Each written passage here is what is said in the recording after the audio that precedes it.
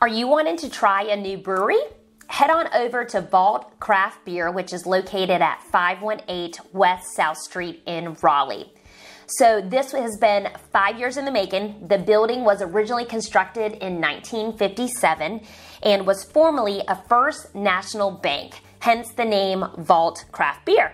And so the First National Bank actually was one of the first drive-through banks in the city, so makes it kind of neat. The building has a lot of course, history behind it.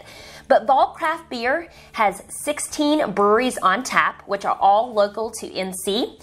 They also have room for food trucks on the exterior.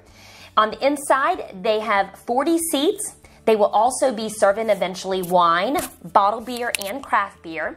They also have additional patio space for enough of 40 seats as well. So just a really, really cool venue that I personally have loved, and I would love to get your feedback on what you think of it as well. So head on over again to Vault Craft Beer. They are open 7 days a week. Have a wonderful day.